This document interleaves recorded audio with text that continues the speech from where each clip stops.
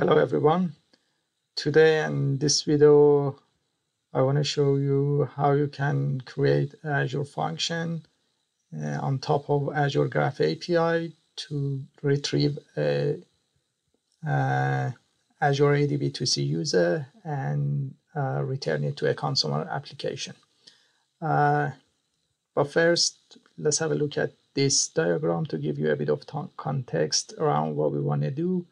And next step, why would you need to use this architecture? As you see in the left side of the diagram, we've got the consumer apps. It might be a mobile application, web application, SPA application, or anything like that. We create a HTTP trigger function app, which is basically like a RESTful API. You can implement your RESTful API layers using Azure Function App with HTTP trigger. And in the function app, we call Graph API to grab a user out of ADB2C and then return it to the function app, and then from there to the consumer app. But the question here is, you can call this Graph API directly from mobile application or web application. Why would you need to create a extra layer or a kind of wrapper on top of Azure Graph API? To answer this question, I would say if you want to do an operation which is a kind of batch and it needs multiple call to the Graph API, if you want to do that from consumer application, the error handling might be a nightmare. It's not easy to do error handling, so it's easier to put everything in one API method, in this case in the function app that we have. And then from a consumer app perspective, it calls API method.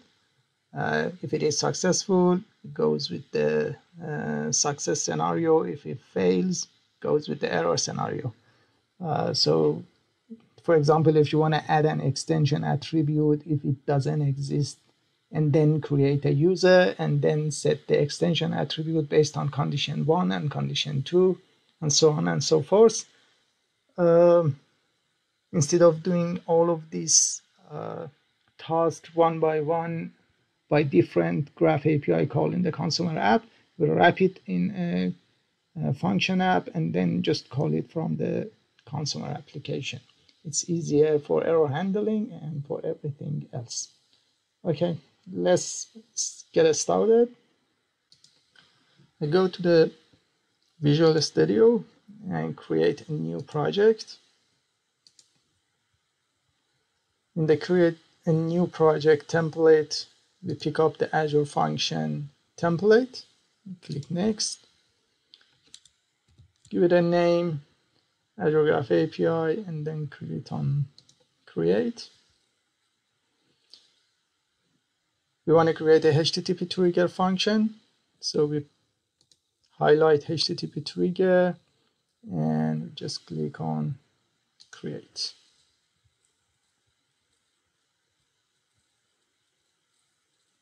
Okay, creates a function app with HTTP trigger template project for us. First of all, just add a new class and call it constants. To make this video quicker, I just copy and paste the code and quickly explain it to you. What's going on? I've got a constants class here with 4 different properties, one for application ID, tenant ID, client secret, and tenant name. We need to create an app registration in the Azure portal and then grab that values from there and store it in this class, and then we use this constants value in our code to call the Graph API. So let's jump to the Azure portal. go to the app registrations, new registration, name it demo app, account in this organization directory only, and just click on register.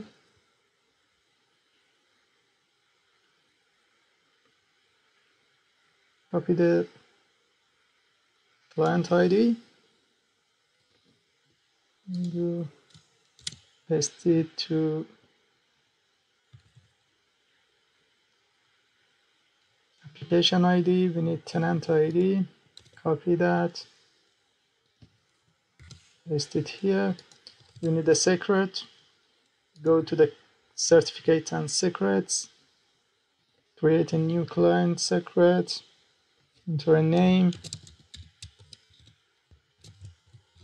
demo app secret 1, and 24-month, add, copy the value, paste it in the client secret, and the tenant name that I have here is OZAP Builder. So I put my B2C tenant name here as well. Save it. Come back to the function. Before doing anything here, just come back to the Azure portal. We go to the authentication, sorry, to the API permissions. We need to add API permission for this app registration. So click on add a permission,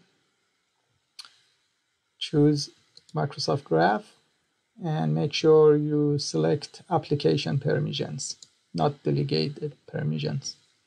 And then look for user. In user, tick user.read-write-all and click on add permission.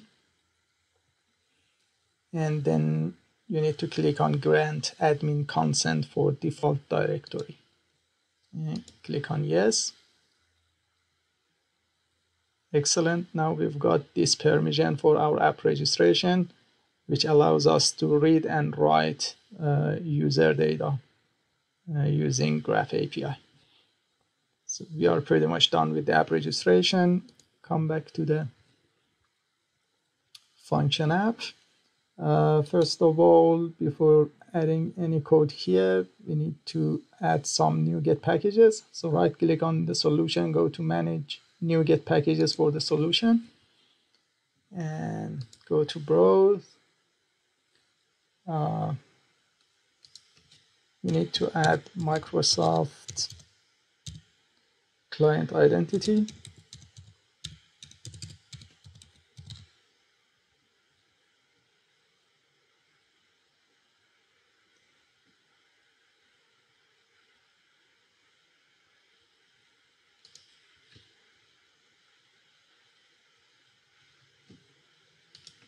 Add the latest version to the project. Next one is Microsoft Graph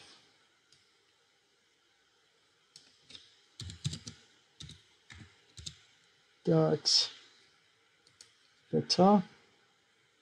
So this one, we install it.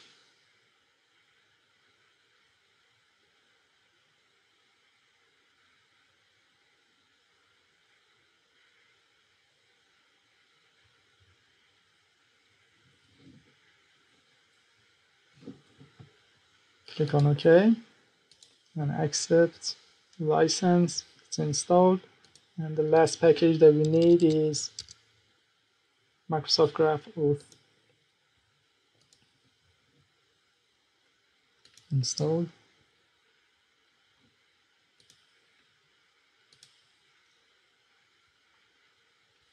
Here you go, all installed. Come back to the function. Just add a new parameter here to get the username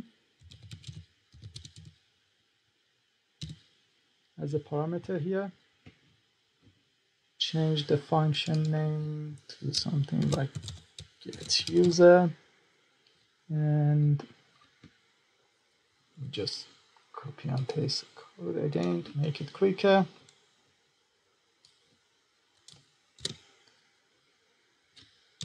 For logging purposes, just log that this function is called, and then we display the username parameter in the logger window. Next step, again, I copy and paste the code. Just get rid of this.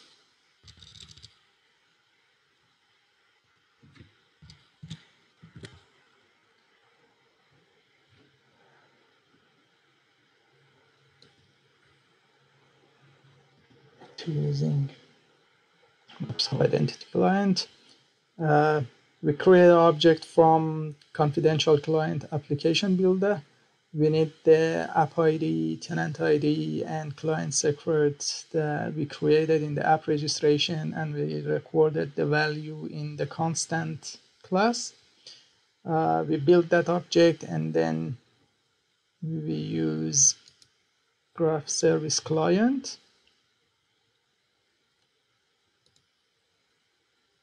They're using the pass this object to that, and then finally we can call the graph API. This is a asynchronous call, so we need to make this method async, which is fine.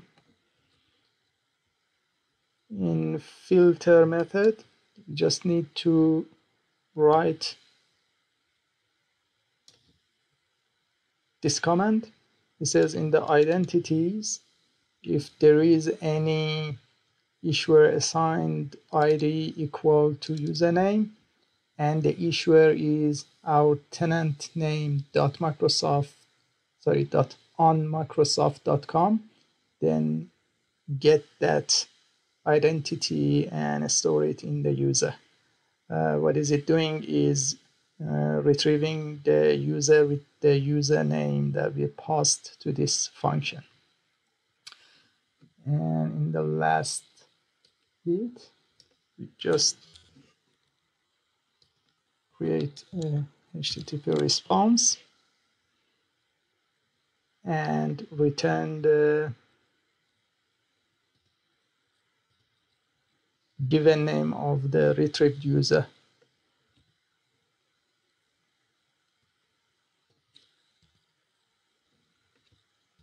So to recap, we log that this function is called and what is the parameter value.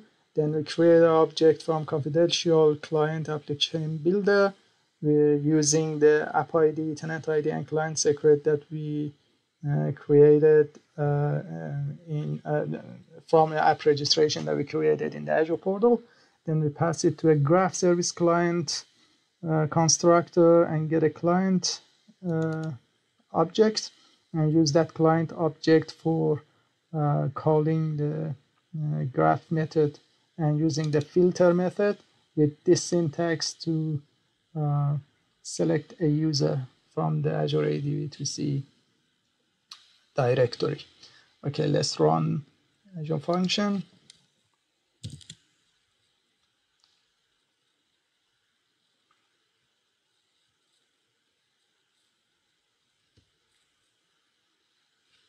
Okay, now it's run, and we've got the get user endpoint here. So I'm gonna test this endpoint using Postman.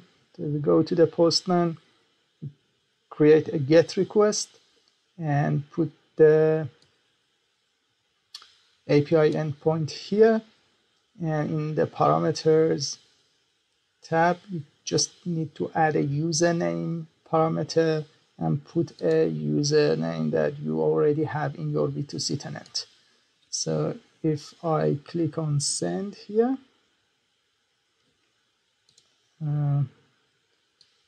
maybe we can see this window when we click. says get user is called with this username, and then function executed successfully. Come back here, postman. Here you go. We've got a status code of 200, which means okay. And the display name is the user given name from B2C.